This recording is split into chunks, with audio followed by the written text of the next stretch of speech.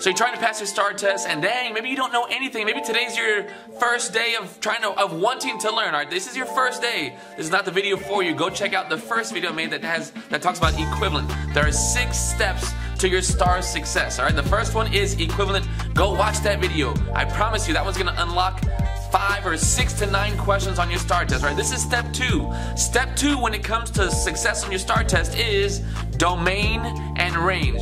Now, before we even start, this is the easiest, the fastest. There is no other method that's gonna make it this simple. I'm the only one in the whole wide world that's got these tools. You're gonna wanna watch this video, all right? Let's go.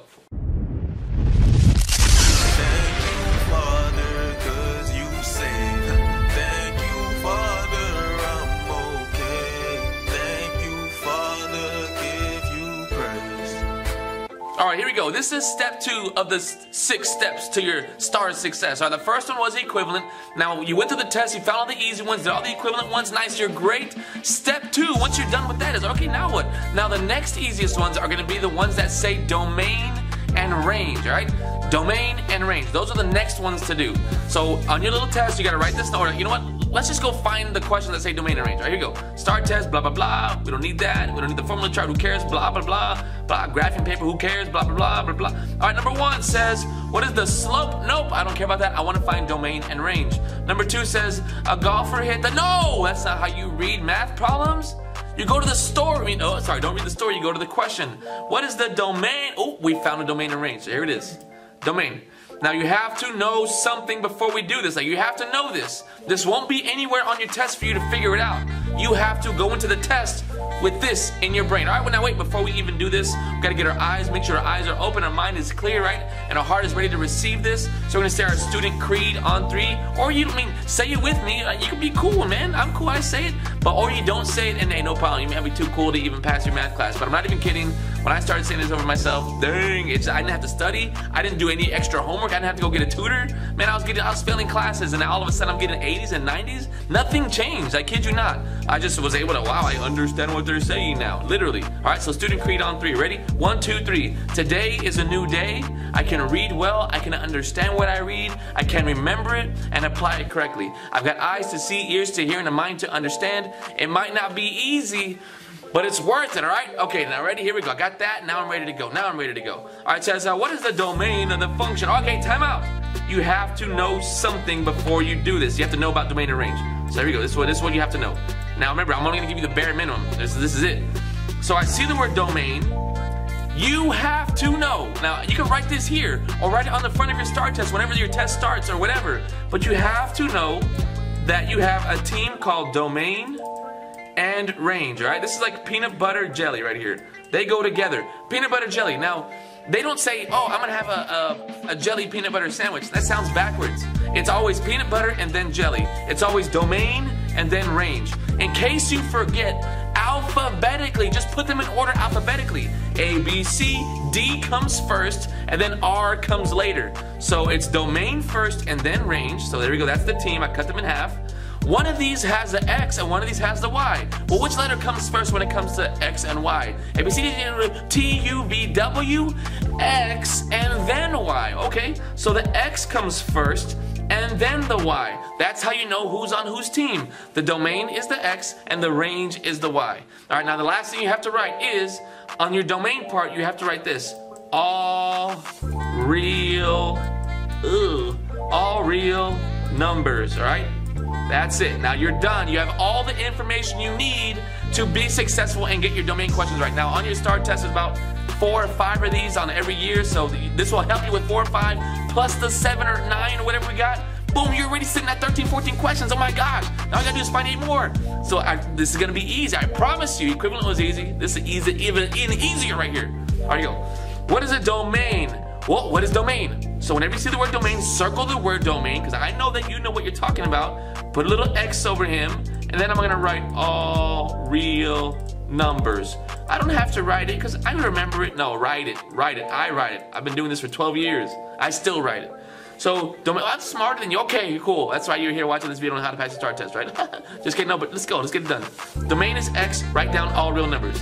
So, since I know domain is X, I haven't even looked at the graph yet. I haven't even read the story yet. I know that I want to have an X. So here, choice F, he has an X there. Choice G, he's got a Y there. So you scratch him out. Now, whenever you scratch him out, don't you scratch him out like that. That's weak. That's weak because I can still see what it is, which means I'm still considering it. Whenever you break up with some man, you know, this person was bad for me. They were a horrible person. I don't ever want to talk to them again. So you get their number out of your phone. Don't just, well, I mean, just in case, what if I want to cut? Well, then they weren't that bad to you then. All right, on this one right here, I know for sure I'm not looking for a Y. I don't want Y. So you scratch out that thing like this. There we go. That's how you do it. Be a man about it. You know that it's domain. That can't be it. All right, choice H says, oh, it's got a Y there. Nope. I don't want that either. You scratch them all the way out. There we go. There we go. Now you got choice J. Yes, there's an X right there. That's what I want. All right, so I want domain. Next part is, I got a 0, a 6. I see numbers, but I don't know what to do with these numbers. It's okay. Look, this guy, these gave me numbers over here. I got some numbers here. I got some numbers here. And I got some numbers here. Okay. Whenever they put the numbers in pairs like that, they put them like this. They're called coordinates. They're called points. Now, whenever they're in points, the X is always first, because one of those numbers is the X and the other one is the Y. In case you forget, do your ABCs. They're alphabetical. ABC, T, U, V, W, X, and then Y. So I'm going to put a little X over this 0 because that's the X number. Put a Y over the 6. That's a Y number. X over the 110. Y over the 36. X over here by this guy, and Y underneath that 0, all right? I just labeled them correctly. Now, which ones did I care about? Which ones do we care about for this problem? We care about the X and the Y? No, we only care about the X because it said domain in the question. So I'm gonna scratch out the Y numbers so I don't even consider them. I don't consider them, not thinking about them, they're gone. Okay, okay, okay. Now, let's go back and read. Choice F says 0. So let me see if a 0 happens on the X numbers. Yeah, 0 happens right here in the very beginning. So yes, the 0 does happen. That is true. And then it says that 230 happened. Does 230 happen? Oh yes, 230 happens also. Happens right there. So check mark over him. Beautiful. Now the choice J says 6. By the way, I really like F. I want to circle it, but I want to make sure. I want to make sure I'm getting these right. These are the easy ones. You cannot afford to miss these. This says 6. I don't see a 6 here. No, there is no 6. That 6 makes it wrong. So the whole thing is now wrong. Now, in case you didn't do that, if you didn't label the X and Y, then you're thinking, oh, I see the 6 right here, so I think the answer's gonna be, no, that's why. Don't let it trick you. You already know what's good for you and what's bad for you. Get rid of the bad. So this is how your paper should look when you do this question. Circle domain, write X, all real numbers. Scratch out all the Y's, because you don't need those. Scratch out the one that you're not looking for, and then let's go work through the numbers that they gave us, all right? Cool, beautiful. Next one. All right, domain and range. Nope, not domain and range. Nope, that's equivalent. Already did that one. Rate of change. Nope. Line passes through. Nope. Nope. Nope. Where's domain and range? Oh, found domain and range. Here we go. Right here. All right, let's go. Let's go. Let's go. Let's read the. Wait. Let me first look at the stuff so I can draw on him. Perfect. All right, here we go. It says a student worked at a gym. Who cares? I don't care about that. Remember, we don't even read the story unless we have to. Let's come back to the choice. It says domain and range. All right, so it wants both of them. So let's do first thing first. Domain. We know that domain is X and that it is going to be all the real numbers. I want to put a little hashtag because that means numbers. And then range is going to be the Y. Okay. So I'm going to deal with domain first because I like him. I know him the best. Let's see, domain, all real numbers. Yep, domain is all real numbers. That part is true. Then it says greater than or equal to 0. Okay, now it gives me a number, but I don't know where the numbers are. Where can I find X numbers here? Are there points like there were in the last one? No, there's no points, but look, there's a little X right here. Your X numbers are down here at the bottom. So this is how they show you where your X numbers are. So my X numbers are down there. So let's see. Does 0 happen on the X? Yes, it does. It happens right there. So I like it. That 0 is true. So now I go to the next number. All right. Now it has 100. Does a 100 happen on the X? No, it doesn't. If you're saying, yeah, there's 100 right there, then you're looking up here. Bro, that's a Y number. We're not looking for Y, we're looking for X right now. So no, the 100, that's a Y. They're putting it there. They're trying to trick you. No, he's wrong. So I can scratch him out. So scratch out choice A. Don't be a wimp. Scratch out A the right way. Oh, yeah, gets right. I'm sorry, don't be scared. It's not gonna come back and say, oh, no. It's not gonna magically change. You found something wrong with him, that's not the one. Choice B says domain is this. Okay, maybe. Choice C says, I don't know what that even means. Domains, choice C says domain is all real. Man, I got all real numbers, bro. All real numbers always beats anything else in domain. So no, I'm gonna scratch him out because I already got all real numbers on choice C. I'm also gonna scratch this guy out because I don't need him either. Now, I know the answer is choice C now because everybody else fell apart. But I'm gonna make sure though. So all real numbers, that's true. Greater than or equal to 0. Does a 0 happen on the X? Yes, it did. That was true. Then it says a 50. Does a 50 happen on the X? Yes, it does. It's right there. So that is true as well. Now let's go to range. Range says all real numbers. I don't even know, but I'm going to put a question mark. Then it says 0 on the range. Do you see a 0 on the range? Let's see. The range is the Y number, so it's Y to the sky. So it's this line right here. Notice, the X and the Y, they both share the 0. So yeah, the 0 does happen on the Y. So that part is true. Where's the little mouse at? There it is. That part is true. And then the 100, is there a 100 on the Y? Yeah, it's all the way up there. So that part is, that's how I know C is the one. C is the answer, and I feel great, fantastic about this one. Great job. All right, let's go. Find some more domain and range. Nope, not domain and range. Keep going, keep going. The equivalent, we already did that guy. You know how to do that one. No, positive solution. Nope, not equivalent. No, sorry, not domain and range. Where's domain and range at? Model, no. Respect, no. Represents, clicks. No, where's the domain at? Domain and range. Still no domain and range. Dang, I want more domain and range. They're so easy. Domain and range. Equivalent. No.